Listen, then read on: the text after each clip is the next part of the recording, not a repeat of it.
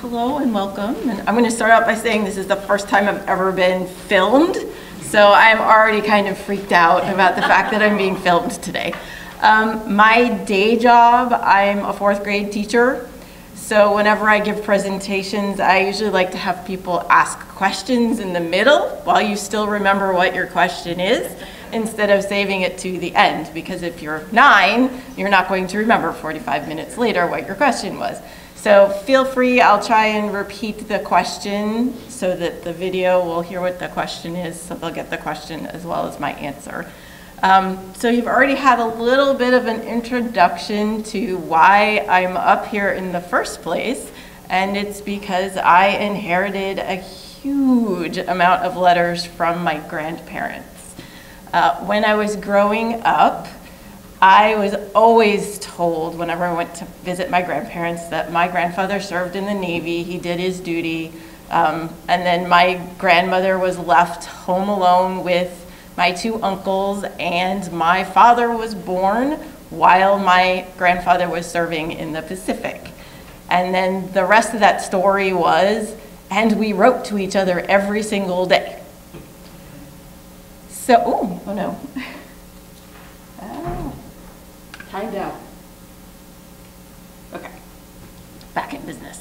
All right, so I grew up knowing that they wrote to each other every day, and I also grew up knowing that those letters still existed, which for most World War II veterans, typically only 50% of the letters exist, and that's the letters from the soldier home to the wife or the sweetheart or the family members, because the typical soldier didn't have the space to carry around letters from home. Maybe they'd keep 1 or 2 close to their heart, and then they'd eventually get rid of them because they just couldn't carry them in their pack. My grandfather was an officer, so he had a big trunk, and he was stationed at, he was a naval doctor, so he actually wasn't even on a ship. He was on a base for most of his experience. So he had space to store those letters. So he saved all the letters once he was shipped out, and then my grandmother saved all the letters on her end as well. So when they finally came back together at the end of the war, and after I transcribed all of them, there were over 1,300. So my grandparents didn't really care after they got home about having all those letters and keeping them. So they were thrown in a box and they were stored in a closet for years and years and years. And my father grew up and went away to college, and he came home one weekend and my grandmother was in a cleaning frenzy and the box was sitting there in the closet, and she told my dad to take them out and throw them in the dumpster. And he said, no, no, no, no. So he took them back to school with him, or his apartment, and then he kept them for the next 20, 30 years until I became a budding genealogist in my 20s. And because I had the family stories about they wrote to each other every day, and I knew the letters were somewhere, when it got to the point where I was in my genealogy research where I wanted the letters, because how much family history is in those letters? A lot. I kept bugging my dad. I'm like, give me the letters. I want the letters, because I knew that he had them at this point. So he shipped them all up and put them in a box, and then I put them in a closet for 10 years. And I finally really got to the point in my research where, you know what, I need to look through these letters, I need to be systematic about them, and I need to take all the information out of them. And over the years, you know, my great-grandmother lived with my grandmother for part of the war, but she died like halfway through. So I was like, okay, there's got to be letters with my grandmother telling my grandfather that she died. And so, you know, I dig through and try and find the individual letters, but I really lost the bigger picture. I didn't find the information of, well, I found the letter right after she died, but I didn't get the information leading up to her death. And I had her death certificate, and I knew that she died of pancreatic cancer, but you just don't suddenly die of pancreatic cancer. There's a workup to it. So that was one of my impetuses to, I need to really start at the beginning and figure out what happened. And in the process of that, I also discovered that the family archive of photographs that I had been given once my father started cleaning out the house is that those photographs started fitting in with the letters. So the project became much more encompassing because I had all this other memorabilia that started to make sense once they were in the context of the letters. And then I was able to go off and find newspaper clippings and all these other sources and resources that are out there that started to make sense. You know, everything from, well, my family appears on the 1940 census in the town that they were living in, but you know what? They're not living in the house that they were living in during World War II. So all those pieces started to come together as I started to process the archive. All right, so these are some beautiful pictures of some of the mess that I have in my house. So when my dad sent me the letters, this is all the letters before I started unwrapping them. So that's a fairly good sized box. It was about, you know, this big by this big, and you know, one of those 6-inch deep ones. So that's what 1,000 letters looks like. I think there's also I have my great-grandmother's diary, or her Bible, that she had notes written on the pages. And I also ended up with my great-uncle's Bible that he carried with him during World War II. And it also became a valuable tool because he wrote a running diary in the Bible because he was also shipped out and served in the Navy. So that was my grandmother's brother. So both her brother and her husband were shipped out at the same time. So many of us are stuck with, let me see my pointer, stacks like this. And then unfortunately I have to say that I took this picture 1.5 years ago and that's still what it looks like mostly. But you know, a couple years ago, my father lived in a really small apartment in New York City. And so my grandmother had Alzheimer's, so he was the youngest son. He was responsible for helping her clean out the house and putting her into a nursing home. So it was a good thing that I was already on the radar of save everything genealogical for me. So he rescued a lot of my grandparents' photos and correspondence and other documents that would have had any value to me. And on a trip to New York, he was cleaning out his apartment and he said, okay, we have to get rid of all the photographs because we don't have room for them anymore, so they're going to you. So I spent part of my vacation packing everything into these priority mail boxes so they could get to me and sit in my office and just glare at me. All right, so we look at boxes and archives and we think, wow, look at all this great stuff. But it becomes very overwhelming. You know, and I readily admit, I have a lot of stuff that's going to end up in my children's hands. And I want to get it organized in a fashion before I pass it on to them. Or do they really want it? And should I burden them with this? Because they don't necessarily share my love of family history at this point. My son is 10 and my daughter is 16. And I get varying degrees of interest depending on what story I'm boring them with. But I am exposing them to it, so you know, maybe in another 10 years they might be interested in some of it. All right, so the biggest thing that you want to do when you have a huge project is you want to set a goal.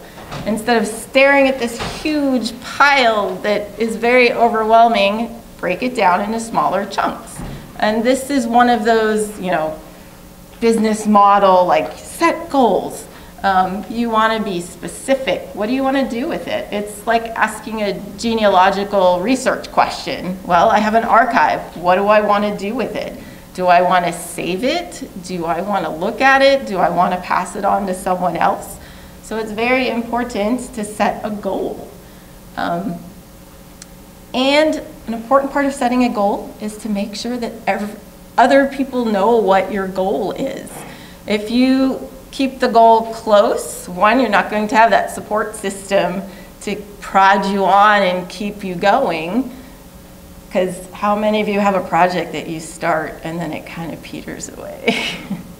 I get very energetic about parts of my project, but after a month or two, I'm bored. I have other stuff to do. I don't want to do this anymore. So setting a personal goal and letting other people, maybe someone's willing to help you. Maybe you have a grandkid that you can rope into helping you. For me, I started my blog in 2012, and I really wasn't thinking about the archive, but it very quickly dawned on me that, hey, you know what? I'll be one of those people that takes one of these letters every day, and I'm going to post it on my blog. And I can say at this point, I just passed my 5-year anniversary on my blog. I have posted something from my archive every single day for the last 5 years.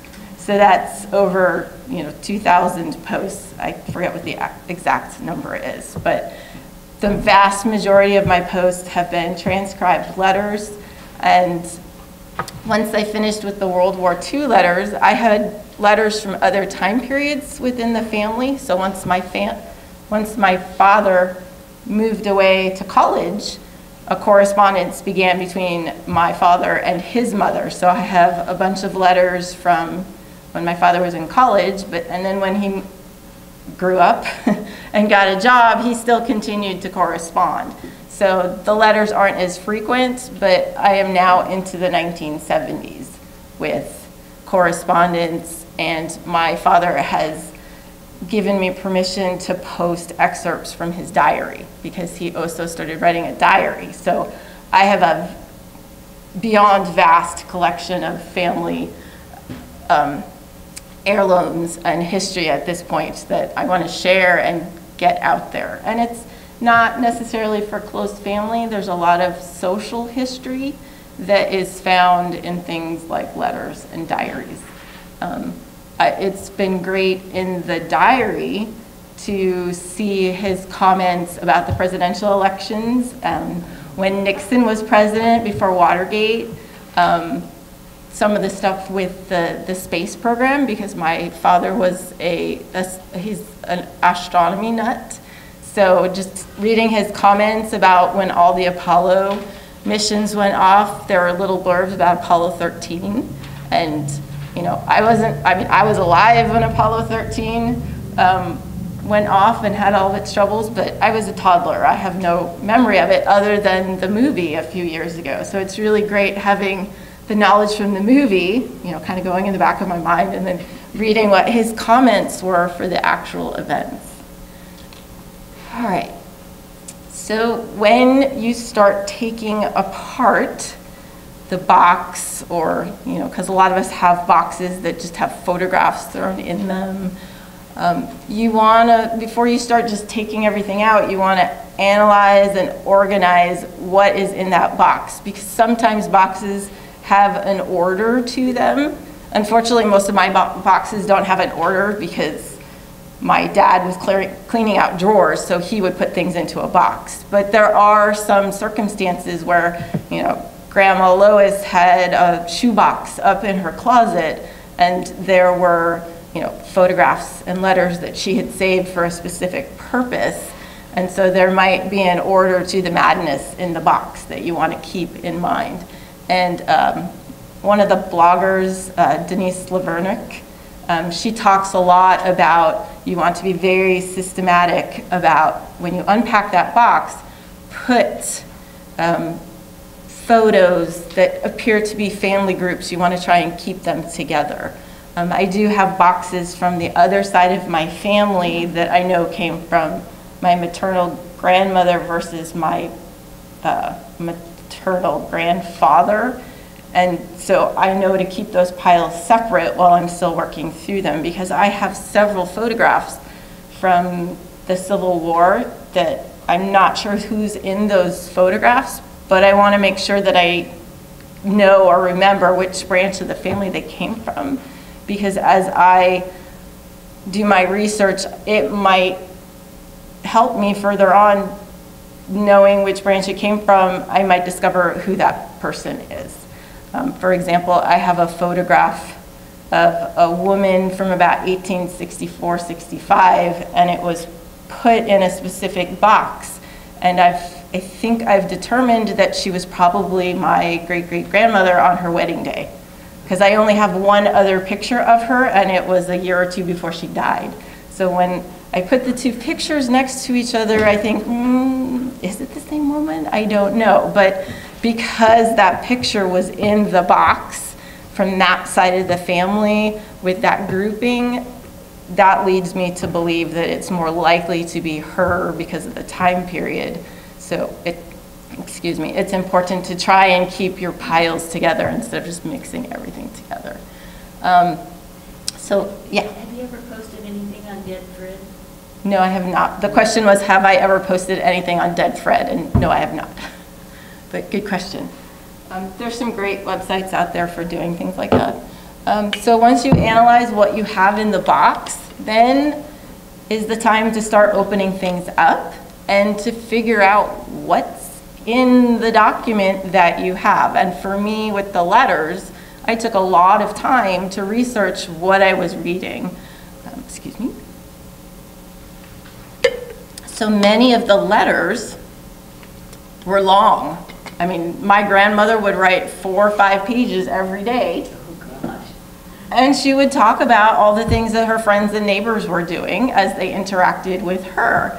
So for me, one of the first steps was trying to figure out who her fan club was. And we all know what the fan club is. That's friends, associates, and neighbors, or friends, families, associates, and neighbors. And the letters turned out to be a wealth of information for the fan club. She mentioned her 2 best friends that lived in her neighborhood quite often. She mentions births, because there was a whole bunch of women in her town that were pregnant at the same time as she was. She would mention children that would play with my uncles. She would mention social events that were happening at the church, who got married. She would also write about extended family members, because my grandparents lived in northern Indiana, but they had both come from communities in southern Indiana. So whenever it came close to the holidays, there would be this huge slew of names of all the extended family members, the aunts, uncles, cousins, neighbors that lived near the farms where the other families lived. So I spent a lot of time trying to figure out and identify, okay, well, if they talk about Mary 3 more times, maybe she'll give me a last name and I can figure out who this Mary is. And a lot of times, it actually came to fruition that I was able to figure out who the person was. And actually in my book, if you take a look at it, there's the library copies in the back. There is a mini biography section. So I listed the name of every person that appears in a letter with their dates, their spouses, their children, and their occupation, what their role was in the community. Did you have to get permission from everybody or not? Well, I didn't get permission from anybody except my father, because he's pretty much the only one that's alive. And he gave me the letters. He gave me full permission to use them in any way that I wanted. But both my uncles are deceased. My grandparents have been deceased. The vast majority of adults that knew my grandparents are also deceased. So there's a very small select group of children that were briefly mentioned in the letters, who are contemporaries of my father. And at this point, I've only received positive feedback. Exactly. So yeah, and that's kind of one of my cousin baits, is the letters are out there, or the fan club like bait. Every now and then I'll get someone emails me and say, hey, that's my grandfather that you were talking about. And then we have a nice little conversation, and it's great. And I would say, I don't think I've had a single negative comment from anyone saying, how dare you put this information out there. So for me, it's been overwhelmingly positive. Okay, so once you get past the investigate stage, you need to figure out how am I going to preserve this? And what are the best methods for preserving? All right, so my first step is I want to transcribe the letters. Because my grandfather had chicken scratch. He was a doctor, and he had a doctor's handwriting. But I became really good at reading it just because I had lots of practice reading it day after day after day. So you get to learn the patterns in the scribble if you keep looking at the same handwriting every day. And there's some letters that I transcribed, then I waited like a month or two and I went back, and the context also helped me figure out those one or two missing words, and also the flow of the letters. He might have mentioned something on Monday, and by Friday he talked about it 2 more times, and so I finally knew, oh, that's what that word meant. And so I could go back and I could fix my transcription. And it's so much easier to read the typewritten version. Deb, Yeah. I would think with letters, one of your steps would be to put them in date order. Yes, oh, you know what, I skipped that whole section. So one of the things that I did is, let me go back. All right, so as I took them out of the box, one of my, now this is not necessarily the best way to preserve a letter for long term, but it's a good way for short term. So every single letter came out of the envelope.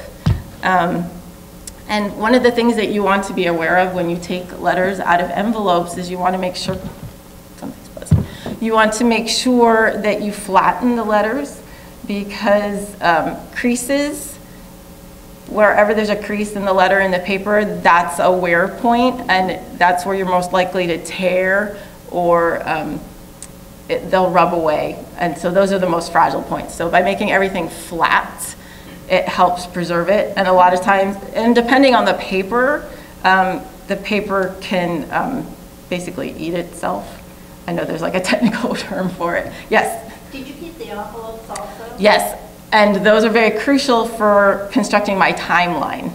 Because a lot of times, especially in the beginning of the war, whenever my grandfather was traveling, if he was being moved from one base and it was a coded operation, he wouldn't necessarily date the letters, but the postmarks would give him away.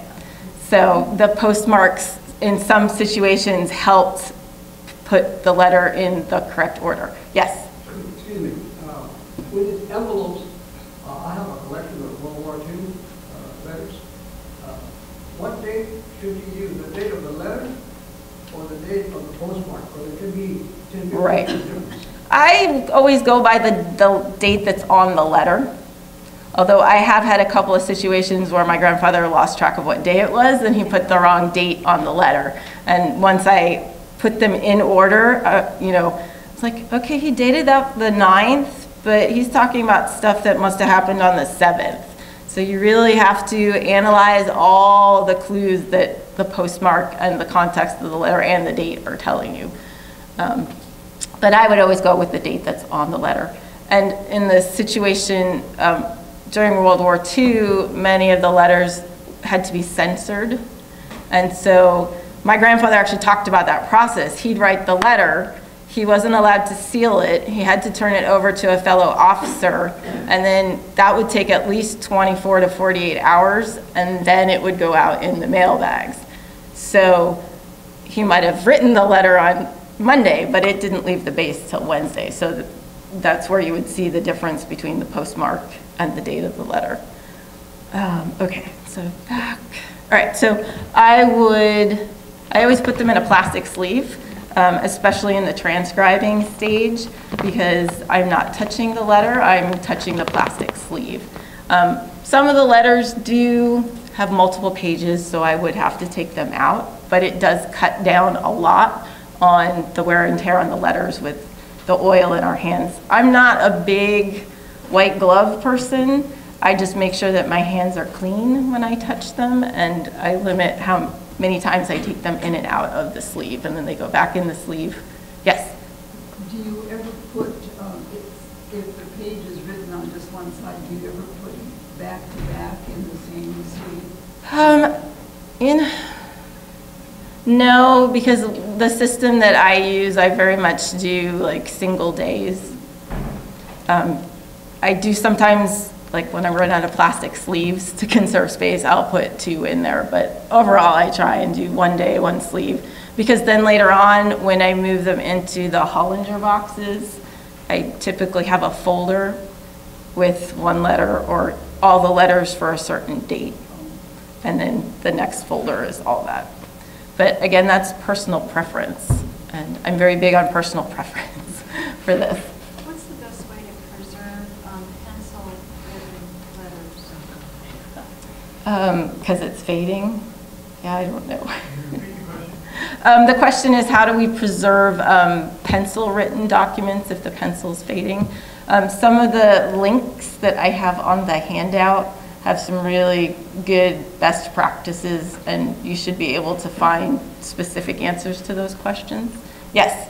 I have a suggestion of, like, when you might copy some pages and then and darken them, darken. That was where I was going next, which is the scanning. How many of you have scanned as a JPEG? Okay. That's the wrong kind of file that you should be scanning. Anyone scanned as a PNG? Okay, also really bad. A GIF? Okay, also really bad. A bitmap? Okay, all these file types were developed for easy access to share documents online. They're not preservation formats. What you should be is the good old TIFF. The difference between a TIFF and all these other types is a TIFF is a lossless file versus all the others are lossy, especially that JPEG. A lossy file will degrade over time, and every time you make an adjustment to it, it loses part of its integrity. Yes? If you've done them to a JPEG, can you move it to a TIFF? The question was, if you've done it as a JPEG, can you move it to a TIFF? Yes, but it will not improve the quality. You are stuck at the quality level that you scanned to the JPEG. I do have some things where there were files that I received from other distant family members, so they sent me a scan. And so I've gone through and tried to convert them, but they're kind of stuck at a lower level quality. Before I forget. That's okay. Checker question. I've done some laminating of some old. How do you feel about that? Yeah, that's another one of those evils. It's an evil. Yeah, and there's on the handout, I think there's an article that or one of them talks about it. And there are archival museums, organizations out there that do laminating, but it's a much higher level laminating than we as home consumers could even do, because they do high level cleaning of the document, because once we laminate it, we're locking the dirt and any germs and chemicals, we're trapping them in there. We're also not allowing the document to breathe. And so, yeah, my grandmother was notorious. She wrapped things in saran wrap. So I have a lot of documents that I've had to like peel the saran wrap off of, but at least it's not like permanently glued on. I have my great-great-grandfather's naturalization papers from the 1860s, the original document with the wax seal on it, and I had to extricate it from the saran wrap. Yeah, so I do not recommend the laminating either. Well, the old photo albums, like from the 70s and everything, how do you take the pictures off that's sticky? There's several different techniques. I've heard one, and I'm not sure if it's a good, where people actually took like dental floss to help like peel the picture off, but I'm not sure at this point if that's a good practice or a bad practice. I've read about it, But there are lots of techniques out there for if you have those older albums, trying to get them out, because you really should try and get them off those like sticky pages. Yes? If you're just getting wanting to scan it, the flip pal. Yeah. Yeah. Yeah. But then does that uses JPEG too, doesn't it? Yeah, I don't have a flip pal, and one of the reasons that I haven't purchased a flip pal is I am not sure if it does scan as a TIFF file. Well, you can still scan as a JPEG and make your first move to the TIFF, so Right. you're not having further degradation every time you do something. Right. Oh, that's true. Yeah, because like right now my father is scanning his diary pages for me, and some of the apps changed that he's using to scan, and so it's scanning everything as a TIFF. I got him to stop doing PDFs, but with the app that he's doing now, sorry Dad, it was scanning all the TIFFs together, so I had to get a special file that separated all the TIFFs so I could look at them as individual files. So there are technology programs out there that will help you eventually get what you want, but sometimes it takes several steps to get to that TIFF file. All right. All right, another thing that you need to take into consideration when you're doing your scanning is the DPI versus the PPI. And most of us just think of DPI, that's when you print a picture. So that's the dots per inch. So when you're actually printing out a picture that you scanned, that's what the DPI. The PPI is the pixels. So when you're scanning, you really want to be concerned about what is the pixel count for what the object that you're scanning. The minimum that I would recommend for a photograph is 300. Most of the time I scan at 600 at this point. So when I began with the World War II letters, my initial letters were scanned at 300, but now I'm scanning everything at 600. So someday I might have to go back and rescan the early letters. You can scan some things all the way up to 1200, especially when you have small pictures and you want to be able to make it larger. If you increase the PPI amount, so if you have a small picture and you scan it at 300, when you look at the image, it will stay that same dimension size. But if you want to retain the quality and be able to blow it up without it becoming all pixelated, that's when you want to increase your PPI to a higher amount. However, just increasing the PPI amount does not make your image quality better in the end, because you are still stuck with your original document. So if you have a printed photograph from the 1940s, the print quality is going to fight against you at some point, because you can only scan sorry, I lost my thought there. You can't make the original thing better. You can only make it as good as it was. And a lot of the early printing techniques are not as good as they are today. Okay, so once you've scanned everything onto your computer, you need to organize it. And my method of saving files may not work for you. This is the method that works best for me. I am manic about putting everything in chronological order. So if I can establish a date, I put that exact date on the file. And for me, it works really well because my grandmother was also a fanatic about dating everything. So whenever she took a photograph of the children to send to my grandfather, she would write the names of the 3 boys at the bottom of the picture, like he wouldn't know who his older sons were. And he would put their age, and sometimes she would actually write the exact date. If she didn't write the exact date, she put a range close enough that as I was reading the letters, I could figure out exactly which day she took the letters. Because cameras and film were so much more precious than they are now. At some points during the war, she really had to conserve how many photographs she was taking because the scarcity of film became more of a problem as the war progressed. There's I think there's one letter where she talks about her sister-in-law's sister worked at one of the factories, the film companies nearby, and so she got her an extra couple rows of film because film was rationed just like everything else.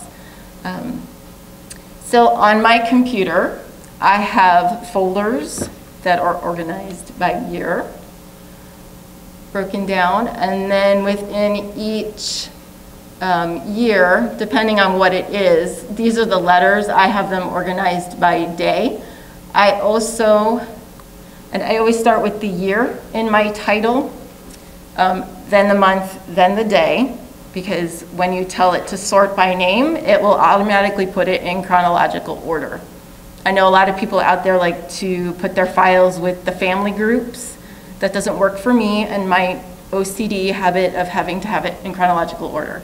And then I also habitually I make an abbreviation of who wrote the letter, especially with my grandparents writing every day, and sometimes my grandfather wrote twice a day. So, and the only reason the only way I could differentiate which letter was written first is sometimes there was a morning mail and an evening mail, so the postmarks on the letters would help me, and sometimes he would say in the second letter, well, I wrote earlier today, but I wanted to get this out too. So on some days he actually wrote 2 letters. And so here's a good example. I don't know if you can see it, but I wrote the AM and the PM letter. So I could tell. And A comes before P alphabetically, so that goes with my time order. Also, every now and then, and I put the 3 initials for the person. So RSY is my grandfather, and GRY is my grandmother, and then JLF is my great uncle, because there's a couple letters from him that came in the mix.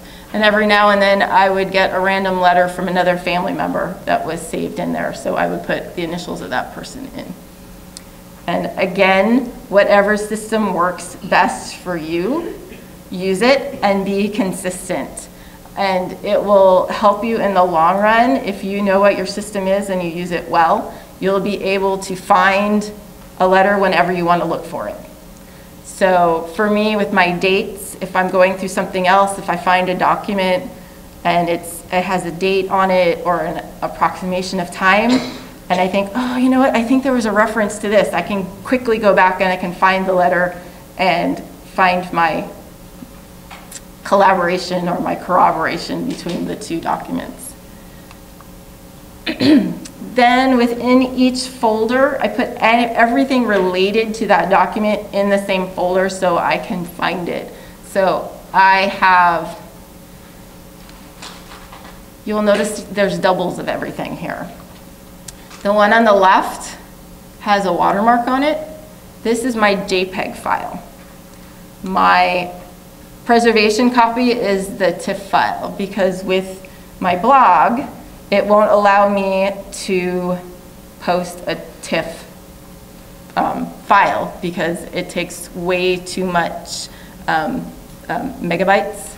The size of the file is too large, and my blog company discourages the use of those TIFF files. And like I said earlier, JPEG was developed for online use. So what I do is I scan everything as the TIFF, and then I convert it to the JPEG. Instead of going from the JPEG to the TIFF, I go the other direction, and I always put a watermark on it. Does everyone know what a watermark is? Most photo programs and even Microsoft Word will allow you to write something on, but now I watermark everything, one, so I can keep track of my images out there in case it ends up on somebody else's website in the long term. Plus, it's also a little beacon out there. So if somebody finds it and then copies it and puts it somewhere else, I don't lose that cousin bait opportunity, because if someone else takes it and appropriates it as their own, then I'm kind of cut out of that. But hey, it's my document. I want people to contact me. So I put my website on everything. So if someone finds it out there, they can go to my website. They can find all my contact information. Yes? Why do you do each page separately? Why do I do each page separately? Because I like to be able to manipulate each page separately if I have to. If you scan an image file, you can't really manipulate them if you scan them all in a bunch. You can't really separate them, and whatever was scanned first becomes the primary document, and you can't really access or amend anything further on. And I'm not a big PDF person when it comes to documents. I know a lot of people do that, but I am much more of, I like to be able to manipulate a image file versus a PDF, which is a more text-based file. Yes? You have, I understand, like the TIFF and the JPEG, and then the Word file at the end? Yes, that's my transcription. Okay. So I put the transcription to that letter in the same file so that I can find it later. It also lets me know that, yes, I already transcribed this letter. Yes? Back to the watermark. Yes. If somebody prints a picture Mm-hmm. and you get the hint that there may be a picture, doesn't that give you a link to somebody that's within your family group? I recently ran into that and was able to acquire a photo of my aunt. I would say 50% of the time, no. Why would they have your picture? What would they be doing? Because there are people out there that just collect people versus actually doing research. They collect people. Right, they just have huge databases and they dump anything on anyone that's even remotely related, and they don't necessarily have any interest in pursuing research on that line. Why? Good question. But yes, I have found my pictures in files of people that, it's a third cousin twice removed in law, and I'm like, why did you take my picture? But anyway, yes, Claire. Well, I have found pictures out there of, I found a picture that I have that picture. I found it out there, and better pictures of that person with that person's name on it, but they didn't watermark it, so I don't know who they are necessarily. Right. I was able to find a name, but I can't find them on Ancestry. I mean, they have to be there. Right. But, so it's very disconcerting. Yeah. You got a lead and then you don't. Right. Okay. I kind of want to move on. I don't want to dwell too much on bad practices at the moment. All right. So this is another way that, if I go back. All right. So this was specifically the letters by year and day. This is a bigger part of my archive, and this is more than just letters. This is all the photographs and everything that I'm integrating into my archive. I have an external hard drive where I save my main, I call it my archive, because everything that I've scanned and collected goes into that archive, and everything is organized. All right, so once you've scanned a picture, there are some elements in the scanning programs that let you tag and write metadata so that you can keep the information with the photograph. Because if you don't have a long, lengthy title of your photograph, for example, I could say Gladys with Mark and David in 1942. It's a very long and lengthy title. This photograph, I know you probably can't see this, but I code it with the first three letters of the surname group that I'm working on, the year, and then the year, the month, and then like a little bit of a description. But further on in the metadata section, you can tag people in the photograph so that when you're searching on your computer, it will bring up every picture that has that person in it. So you can look through those pictures more quickly. And you can write other notes too. In the comment box, you can write if you received the image from another person, another relative. You know, Aunt Mary gave me the original of this picture, or, you know, Uncle Silas gave me a digital scan of the photographs. So you can keep a provenance with the photographs so that when you go back to them at a later date, you won't be looking at them going, when did which cousin sent me that email with this photograph? If you save the file from the email, then you'll know exactly where it was if the two get separated. And I also like to, if my grandmother wrote notes on the back, the comments in the metadata section of the file allows you to copy the notes. Sometimes I do scan the back of the picture so I can see the handwriting as well, and I try and save them, the two files, so they stay together. Or I name them in such a way that they stay together. Beth, did you have a question? How do you change? When you click on file and it gives you, you know, the general, if you go under details, you can put a title, a subject, a rating, and then it says tags. So you can create your tags. And I think they're separated by a semicolon, so you could tag as many people as you wanted. I haven't tried, like, I usually tag maybe 4 or 5 people per photograph, so I haven't really tried to do like 25, but.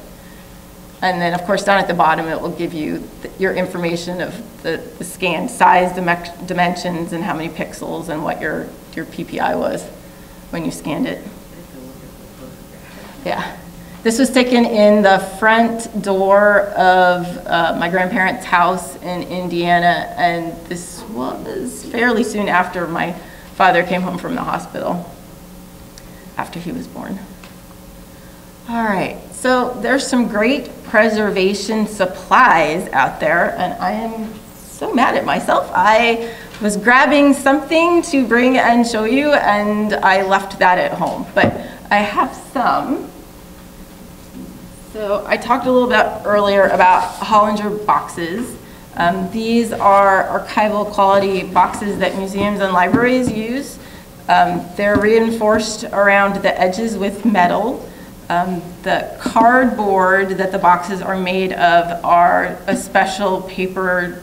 They're non-acidic, so they won't, if they touch the paper or the documents, the chemicals from the box will not interact with the chemicals of the paper and cause degradation that way.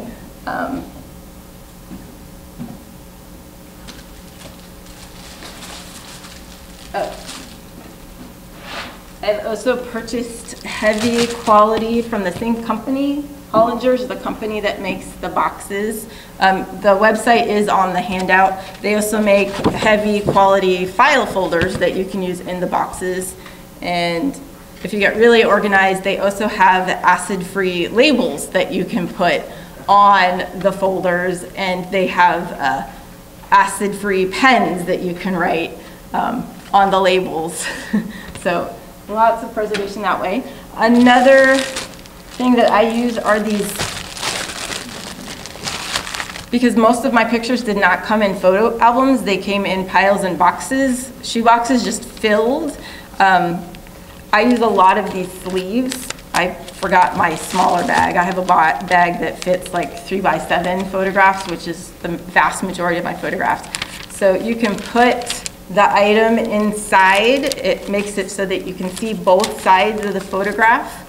It has a flap that folds down with a sticky that is away from where the photo comes in and out. So if you're trying to take it out, you won't accidentally get it on the sticky part.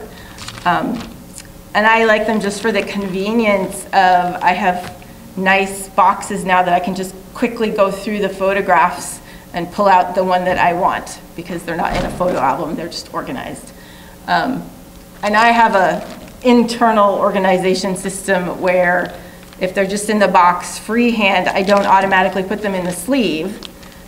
if they're in a free box, if I take it out of the free box, I scan it, and then it goes in the sleeve. So if I have a photograph in my collection that's in a sleeve, that's my clue to myself that I've already scanned it. So if I'm having trouble on my computer figuring out where I put the photograph, the sleeve gives me the clue that, oh, you had to have scanned it at some point. So for me, that's like my filing system didn't quite work for me, but I have other clues that help me along. I also have a vast collection of slides. So I keep them in, this is another company, but this is print file.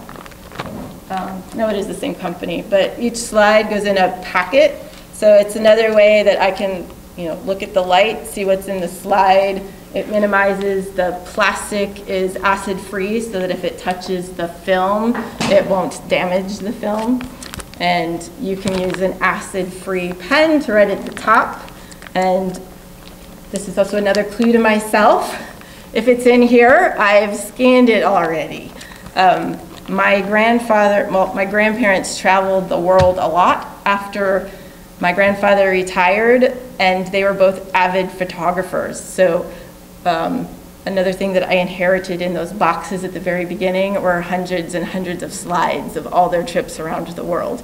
And I have to play, okay, find the family photographs mixed in with the world travel photographs. So and my grandfather made these wooden boxes that they were very good at organizing them. So I have little notes of what was supposed to be in every single box, and they did a fairly good job labeling them, but over time, as people have gone through the boxes, the order has degraded a little bit. But I love my grandmother's little notes that she put with the slides.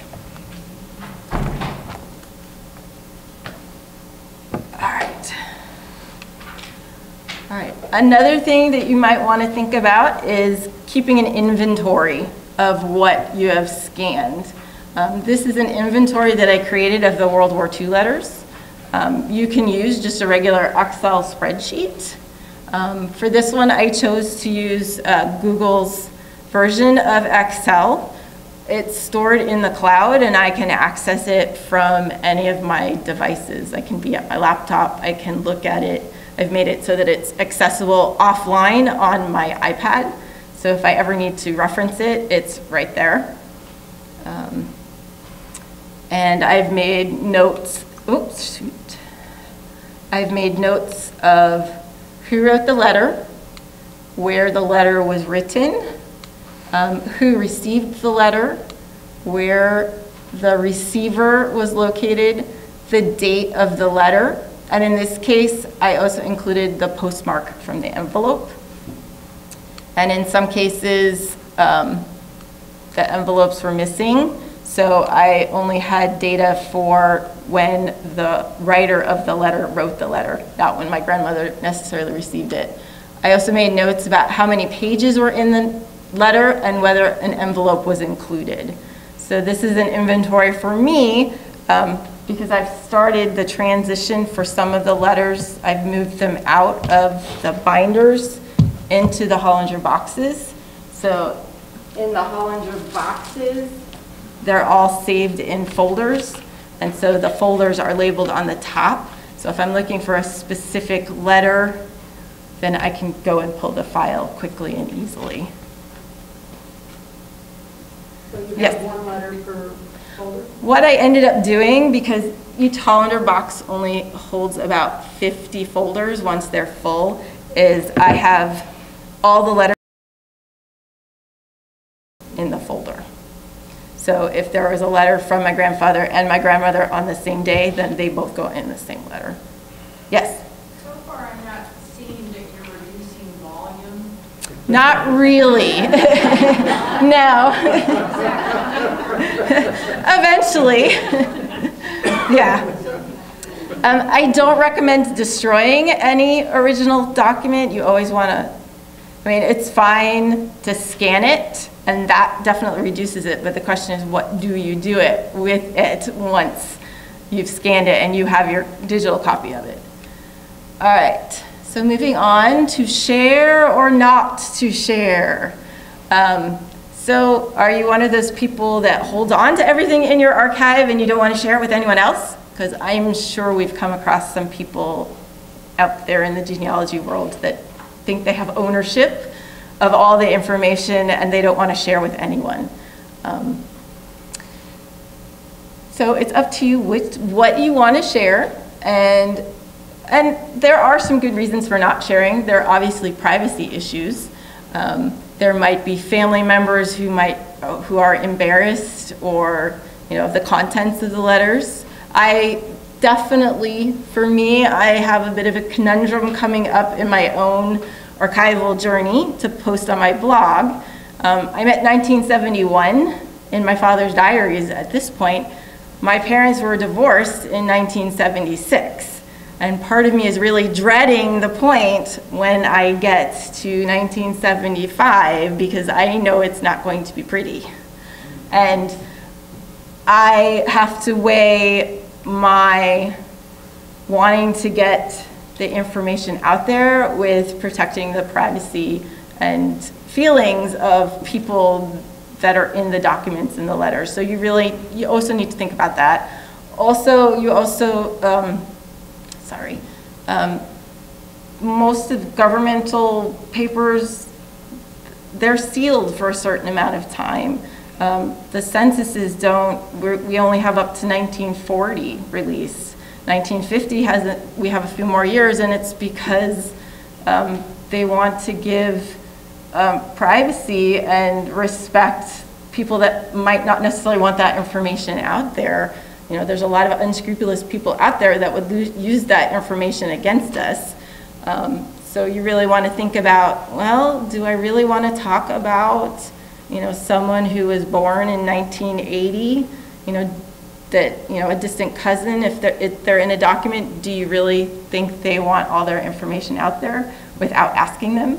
So if you do come across a younger person in a letter or a document, you might want to contact them first and find out if they're okay with that. Because I have a full range of relatives that, some of them, oh, go ahead, that's awesome that they're out there. And then some of them are, I'm not sure I want that out there. And it's the same for DNA too, because I have some relatives that are totally interested in, having their DNA tested, but I've asked other older relatives and they're not interested at all. And ultimately, you have to respect their wishes.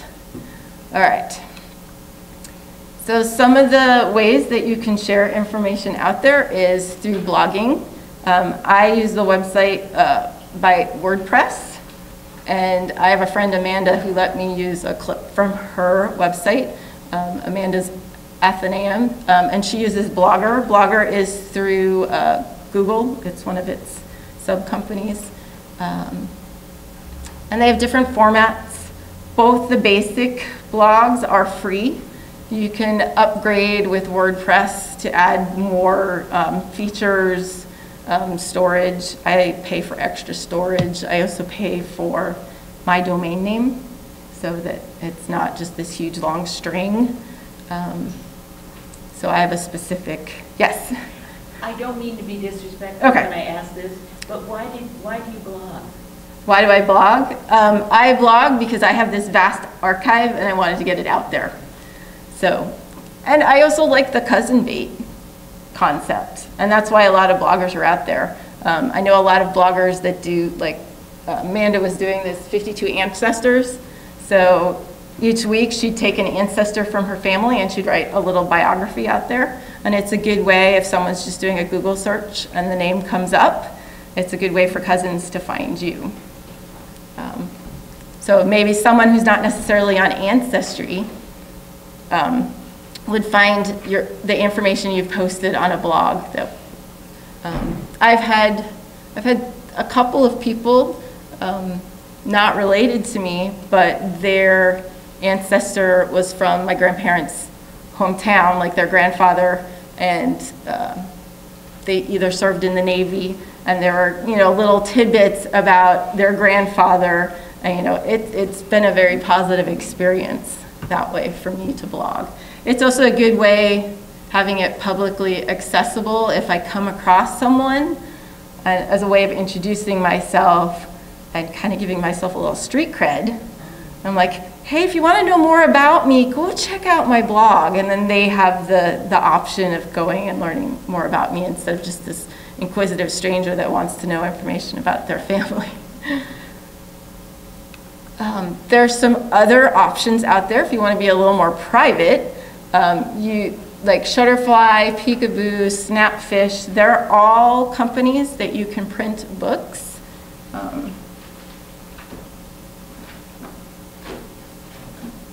And they are primarily photo books.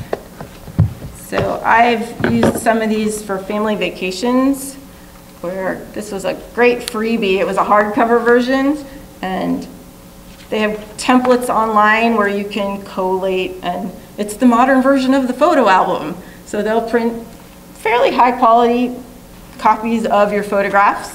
And so we actually had a professional photo shoot on this field trip, or this vacation. And so, so now my kids have a copy of this because, when they were younger, I did all that scrapbooking, but I don't have time for that now. So these photo albums, they still take a little time, but not as much as some of the scrapbooking stuff that's out there. And there are lots of great templates that you can use now. All right. And then last year for Christmas, or the year before, for the grandparents, I made kind of baby books for each of my kids. Just kind of collated a year of photographs. Yeah. So there's lots of great things that you can do with the photo books online. And they're reasonably inexpensive, and they're always sending me coupons to reduce the price.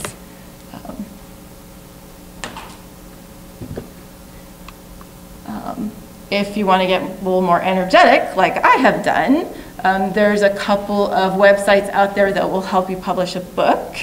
And our library even has its own printing press as well. So that, is it iBook? iPress.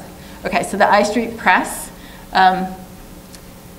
With CreateSpace, that's the company that I used. It has an agreement with Amazon. So you set the book up, you do all the formatting with Word, you upload the file, and CreateSpace will print the book for you and put it on sale for Amazon. So most people might not be comfortable with selling their family history on Amazon. So there are some other options with Lulu and Blurb. They'll do limited printing, and definitely the iStreet Press, you can do limited printing. The great thing about CreateSpace for me, it's print on demand. I don't have to shell out a bunch of money. In the old days, if you wanted to print a family history, you had to give a printer, $500 or $1,000, and you had to buy all the copies of the book, and you would hope that your relatives would buy them and you'd get your money back. With the system, the model that's out there now, you only have to buy one copy of the book. They take a cut out of it for their printing costs. It can be an inexpensive way to get information, family history out there to share. Yes? Yeah, I would suggest that you go to Higginson, which is in Salem, Massachusetts. Mm-hmm. And they want a camera-ready copy, whatever size you use, I use different size. And they'll print the whole thing for you. Right. And they sell them individually as somebody writes to me and say, I want to know about this, and I refer to them. I don't have to bother them. Yes. I have a bunch of books from that company. Was it Higgins? Higginson. Higginson, yes. That was an older model for a while there. If it was an out of print, before 1922 copyrighted book, and it was in their catalog, they would print this beautiful hardcover copy of the book, and I bought quite a few of those. But they've now moved into the author print system as well. Then I want everyone to think about who is going to take care of your archive next, because I can organize to my heart's desire, but someday I'm not going to be there to take care of it anymore. And I don't necessarily know that my children, that's my son down at the bottom, has any interest in taking care of mom's vast archive of documents. So I would urge people to come up with a plan of what you want to do with the documents. So kind of to go with the question of reduce, my plan is I want to scan as much as I possibly can, keep copies for myself, and then as I've collated and put a collection together, you know, for my grandparents, anything that's related to that one set of grandparents, I want to donate it to either a university that they were affiliated with in Indiana or possibly the state archives or the state library. But if you're going to do that, you need to contact the institution first, and you need to find out if they're willing to take the collection. It also helps if you have it organized somewhat before you pass it on to them, because most libraries and archives in this time and place don't have the manpower or the funds to organize collections that people just dump on them. So if you want your collection to be available out there for other people to enjoy and scholars to use it, you need to do some of the work now before you pass it on to someone else, because it will either get lost or junked. Along that line, I have two questions. Sure. One is you were showing the slides that you had in the protective covering. Mm-hmm. You know, I noticed, were they on the sheet? Because we have thousands of slides, and I don't know how to protect them so that you know the children can decide right what they want.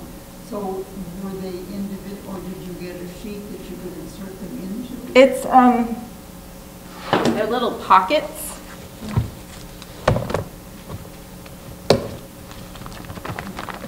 Let's take this first one out. So the slides kind of go into a little pocket, so you can take them out individually.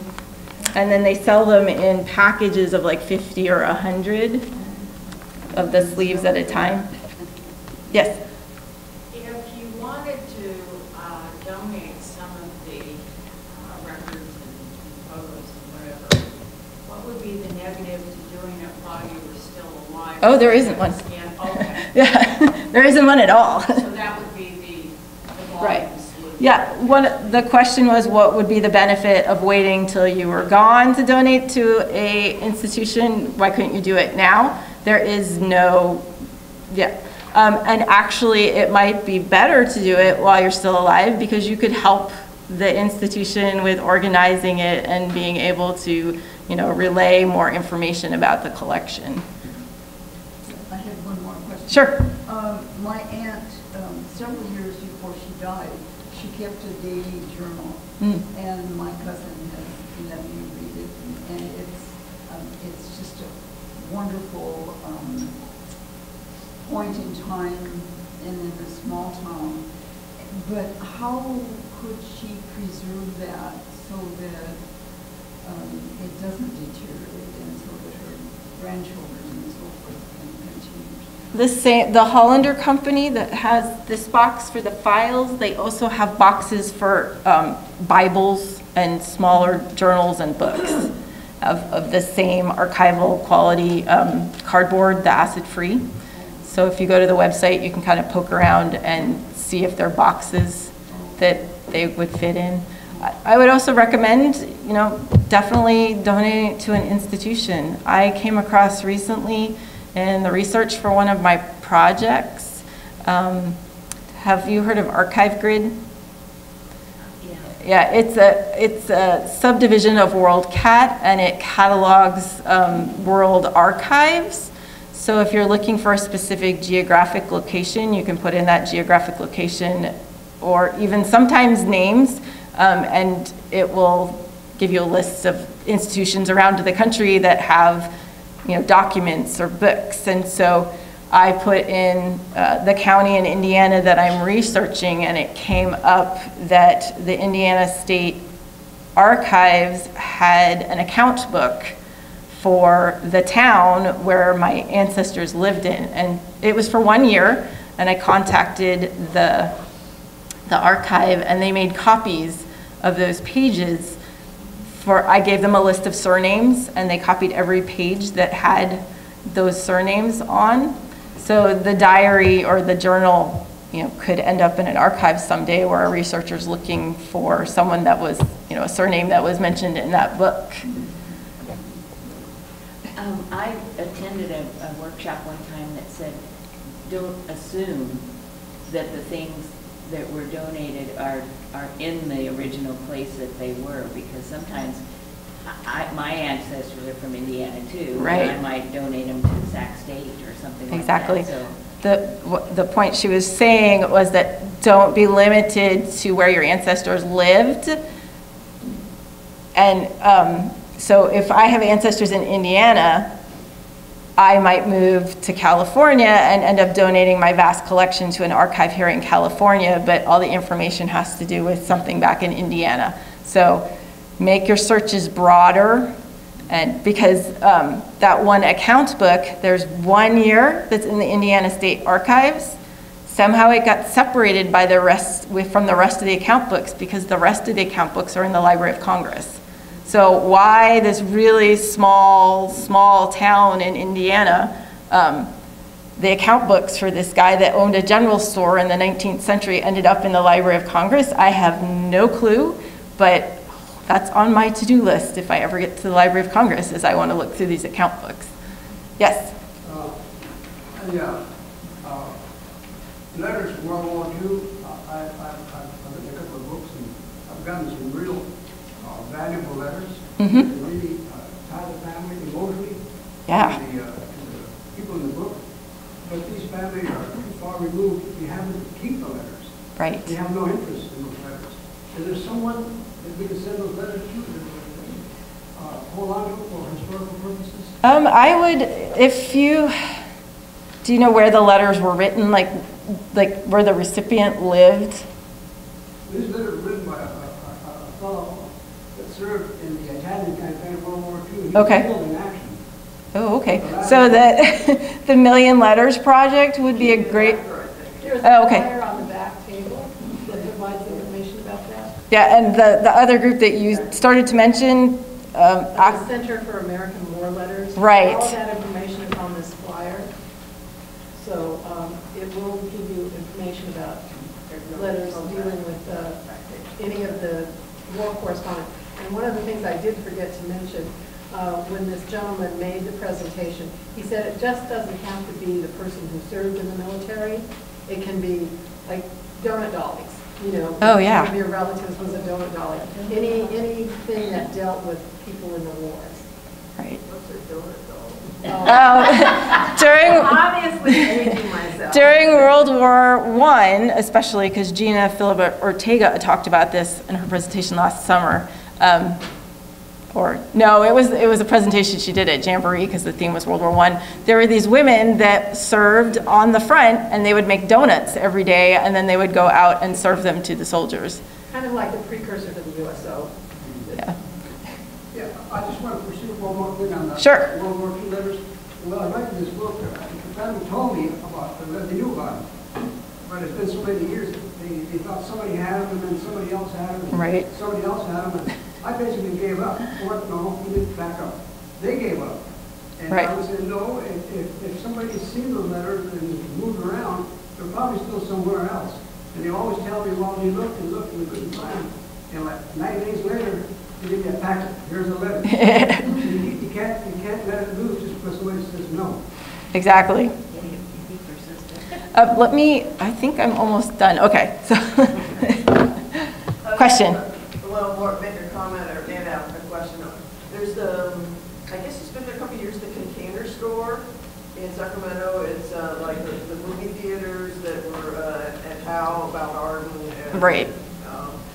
I've been in there a couple times, looked at their materials. They don't have a lot of preservation stuff. I thought Right. the prices seemed pretty high, but. Yeah, I would I be, know the stuff's expensive. I would be careful just buying a container without checking to make sure that it says like archival safe.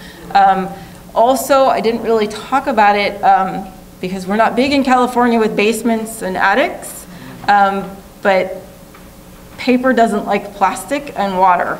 So, and you hear the horror stories of people that, you know, had a plastic bucket of letters down in a basement and it flooded because the water heater broke. And at the first stage, the plastic bucket might protect the letters, but then the mold and the mildew get trapped in there, and that's not good for the letters either. Yeah, So, they have a specific archival section. yeah, awesome. It's small. Over here. I've been in the same area as you have when it comes to the slides. I've just been through a very long process. My father left thousands of slides, and my children do not want them. So through QVC, they have a little piece of equipment you can buy, and you can transfer your slides onto your computer. From your computer, you can put it on a disk. But if you don't have that, you can take all those slides to Costco, but only the Costco on Auburn Boulevard, and they will transfer those onto CDs for you. And from those CDs, if you want to make prints, you can do Right. that. And then you can throw away those slides. They do take up. Don't throw them away. Don't throw them away. Beautiful colors, by the time you've Yeah. had them for 40 years, they start fading Right. out and you can't do anything. Right. I would also point out that the Family History Center up on Eastern, they have some really beefy scanners. They don't have a slide scanner yet, because I was talking to the brother that was there a month or so ago, but they are hoping to get a slide scanner soon. And in And the meantime, Yeah. it costs like $150, and Right. you can do a lot of slides on there for all of your friends and neighbors and everyone you know. right. The only caveat that I would say for that is that they're probably scanning them as JPEGs instead of TIFF files. So, I don't know, it worked out Yeah. really well for you. yes, So while we're on the subject of slides, yes. and thousands of slides, and you're squinching at don't throw away slides. However, my question is this: if the majority of the slides, let's say 750 out of Right. 1,000, is obscene. Right. You don't know where it is, or it's of Right. people's backs. Right. You don't know who it is. Do you really keep all of that? I would be selective. Like, at some point, you do have to trash some of those junk slides. So, yeah. And another archive grid adventure that I went on had University of Colorado, Denver. I have a family member who was a professor there 100 years ago, and he was a photographer. So I had a friend who lived in Denver, and I'm like, please go look through the file boxes for me, because there was 2 file boxes.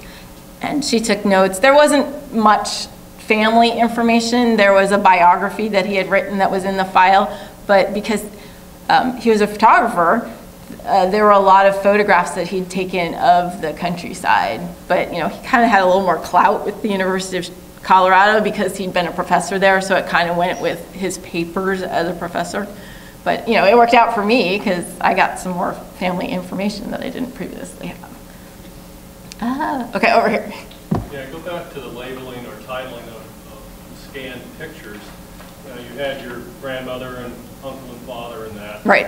What do you suggest to do with multi-generational photographs, say at weddings or reunions, where you have lineage on both sides going back 3-4 generations? How do you label something like that? Yeah.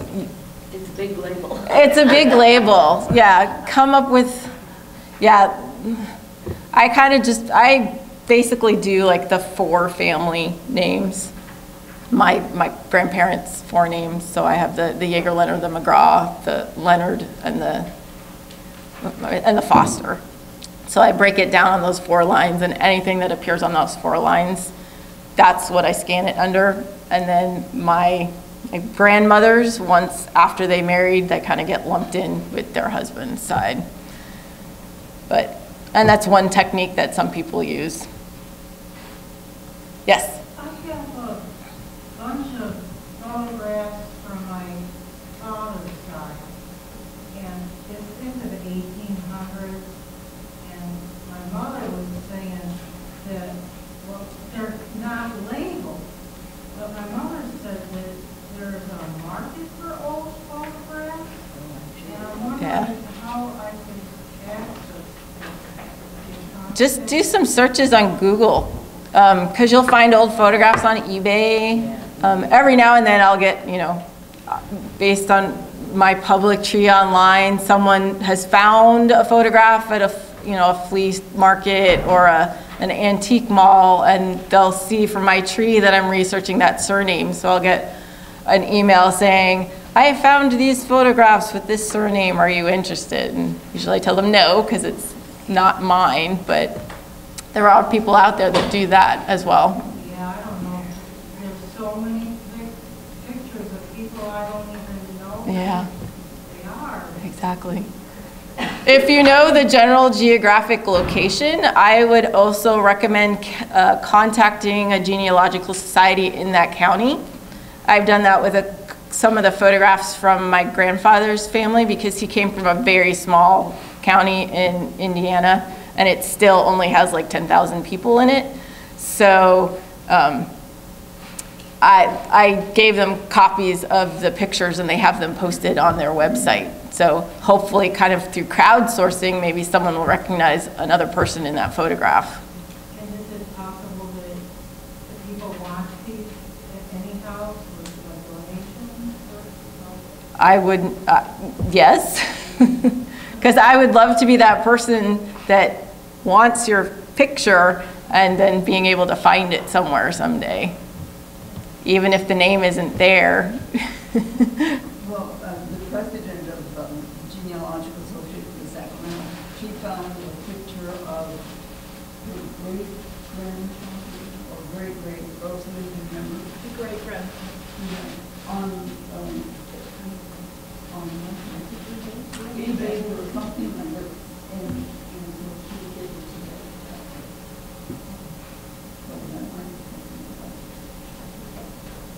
All right, I know Claire, you had your hand up. Yes, could you spell the name of that company? Which one? It's on the handout. The Hollinger? It's on the Hollinger company is on the handout. And then the other one with the plastic is print file. And I probably need to stop talking now. One more question. My last question. Okay. So I need a recommendation. I have what they called an autograph book from my great-grandmother back in the 1800s. My mother gave it to me in a plastic bag. It was falling apart when I got it, which I've had for 5 years now. I don't know what to do with it. Do you want to repair it? I don't know if that's what I can't decide. Right. If I want to keep it and repair it, or if I want to donate it, or it would be, it's from Kansas. Okay. So I don't know what to do with it, but I don't want it to totally fall apart and disintegrate. I'll talk to you a little bit. I have a neighbor who's actually a bookbinder, so. Okay. Okay. Great. Well, thank you everyone for coming.